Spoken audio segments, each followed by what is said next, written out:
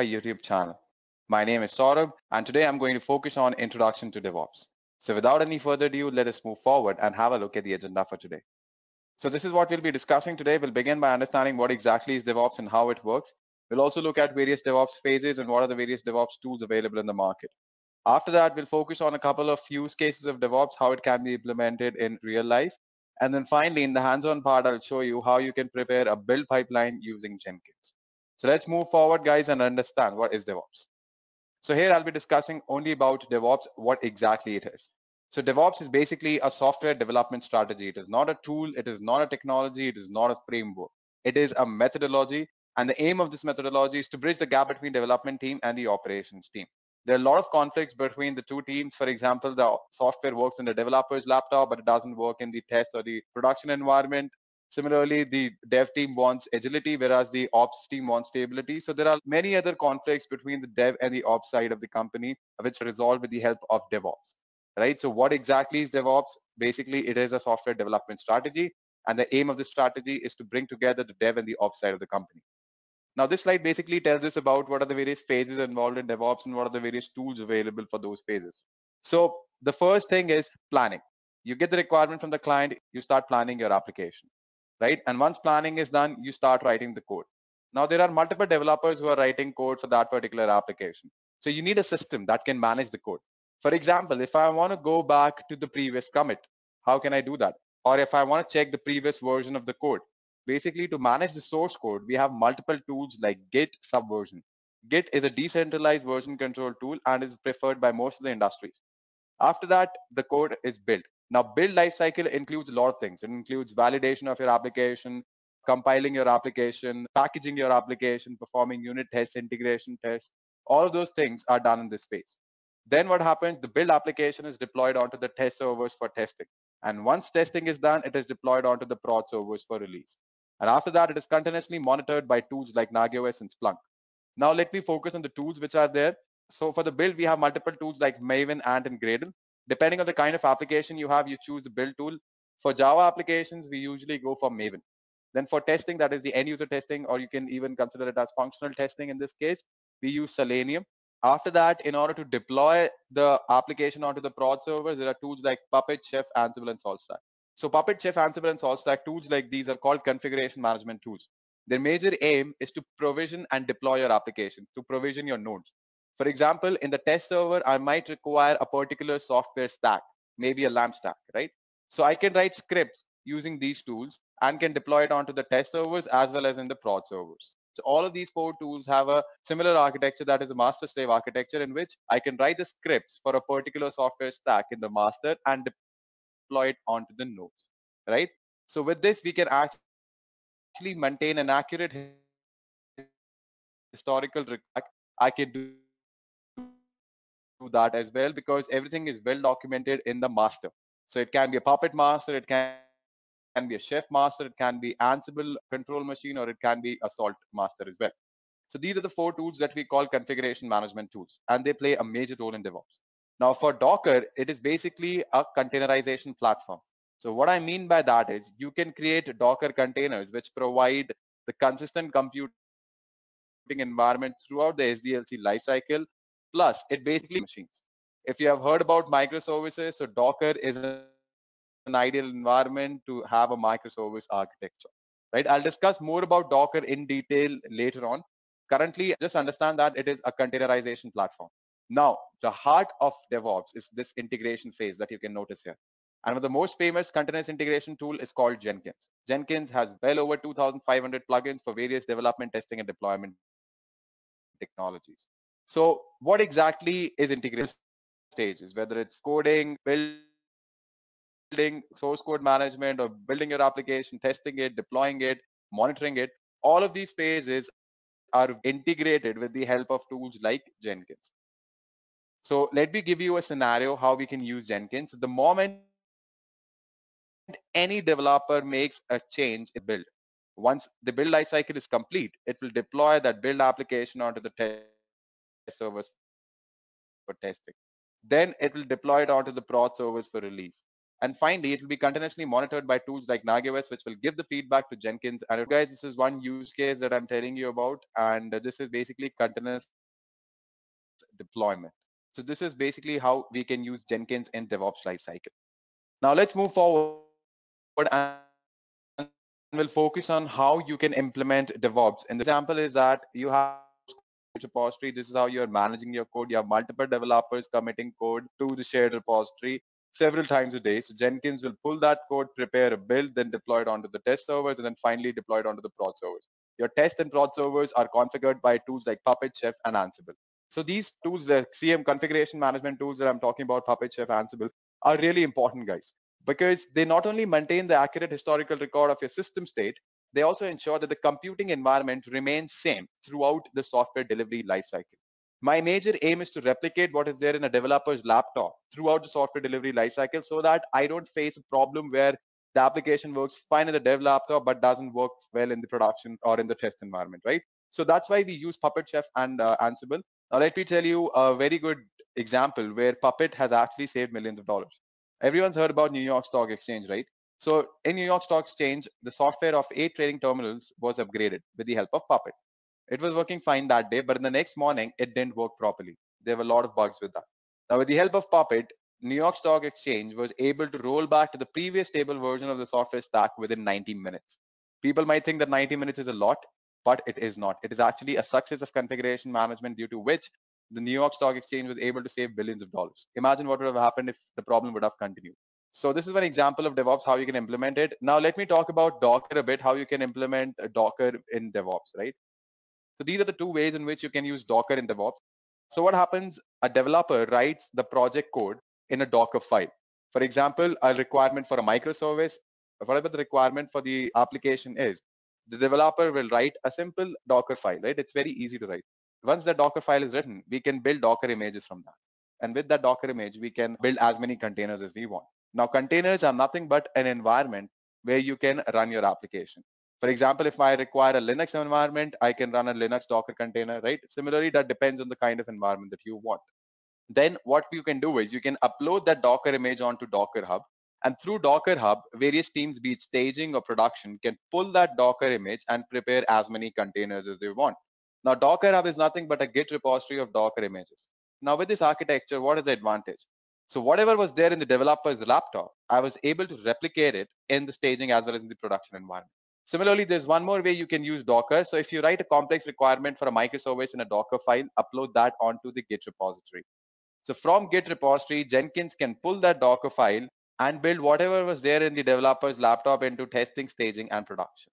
Right? So these are the two ways in which you can use Docker in DevOps. Now let's move forward and we'll understand a very interesting topic called continuous integration, continuous delivery, and continuous deployment.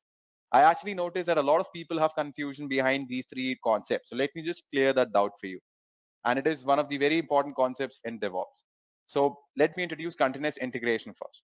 So the moment any developer commits a change in the source code, the continuous integration tools like Jenkins can pull that code, prepare a build. Once build is done, it can perform unit and integration testing as well, right? Till this stage, it is called continuous integration, right? You are not deploying your application onto any server, even for testing purpose, right? Even for functional regression testing. So this is basically integration stage. Now what you can do next is automatically deploy that to the test environment to perform acceptance testing, or you even call it user acceptance test, UAT test, or the end user testing. So once you do that in an automated fashion, it becomes continuous delivery. Now, continuous deployment is basically deploying your application after testing into production for release. So continuous deployment is something which is not a good practice because even after the end user testing, there might be some checks that you need to do or you need to market your application, right? So there might be multiple things that you want to do and you don't want it to be automatically released, right? You want to perform a lot of checks before you release it in the market. So that's why continuous deployment is not a good practice, whereas continuous delivery is what every company tries to achieve nowadays. So I hope I'm clear. The moment any developer commits a code until the unit and integration test where your application is not deployed onto any server or any environment, it is integration testing. Once it is deployed to the test environment for user acceptance test, it becomes continuous delivery. And when it is deployed to production for release, then it becomes continuous deployment. So this is the difference between continuous integration, delivery, and deployment. I hope you have understood it.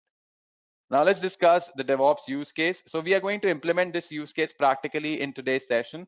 So what we are going to do, we are going to use Jenkins to prepare a build pipeline in which we'll compile the code, we'll review it, we'll perform unit testing, we'll package it, and we'll deploy it manually, guys. Remember that we are going to deploy our application manually. So I will also tell you how to do it automatically, but in our use case, in our practical, we are going to deploy it manually. We will be using Jenkins for this purpose. So there's a source code repository present in GitHub, right? So over there, test cases are already written. It is basically an address book application. It's a Java application. So I'll be using Maven here, and I've already installed Jenkins in my Ubuntu box. So you can go ahead and refer the Jenkins installation video if you have any difficulties in installing Jenkins, right? So let me just open my Ubuntu machine and I'll show you there. So guys, this is my Ubuntu box, and over here I've already installed Jenkins and I've configured it at port 8080. And these are the jobs that I was talking about in the use case as well. First, I'm going to compile the code, then I'm going to review it, then perform testing, and then finally package it into an executable format or in a distributable format. Let me show you how you can create a project. So first thing, you need to click on new item, right? Once you click on new item, you'll be directed to a page something like this where you need to enter the name of your project and the type of project. So I've created a freestyle project. So all the jobs that you're seeing here, all the projects are actually freestyle projects because it is pretty flexible. Apart from that, there are a lot of features which are there in the other projects are present in the freestyle project as well. So let me just quickly give you a walkthrough of these projects. So the first thing is compile. So I'll just go ahead and click on configure and I'll show you how I have configured it. The first thing I need to do is give a name to my project. So basically the Git repository where my source code is present. When I click on build tab, I've invoked the top level Maven targets. So Maven has this build lifecycle. Let me explain you that. Now, a lot of people think that build only means compile. It doesn't mean that. There's the entire build lifecycle where you can validate the code, where you can compile it, test it. Basically, you can test the compiled source code using a suitable unit testing framework. And these tests should not require the code to be packaged or deployed. Then you can even package your application, take the compiled code and package it in a distributable format such as jars or wars. You can verify your source code, you can install a package, and you can finally deploy your application as well. So this is basically Maven build lifecycle. And first thing we are going to do is invoke the compile phase of the Maven build lifecycle. Just click on apply and save. Let me go back to the dashboard and I'm going to show you the code review project as well. Let me go ahead and click on configure, and pretty much the same, the name of the project, right? The code review, then source code management, basically the GitHub repository where my code is present. Then in the build triggers tab, let me just take you these things. So trigger builds remotely. You can use scripts for that. You can build after other projects are built. So I'm going to build it after the source code is compiled. Then I can even click on build periodically. I can click on build when a change is pushed to the GitHub. I can even poll my source code repository, that is my GitHub repository. I can configure Jenkins to poll the GitHub repository at regular intervals. And if there's any change, then it will pull that change and prepare a build for me. So here I'm going to show you how to build a project when other projects are built. So after compiling the source code, my code will be reviewed using the PMD analysis. So here also I'll invoke the top level Maven targets. Now let me explain you what PMD is.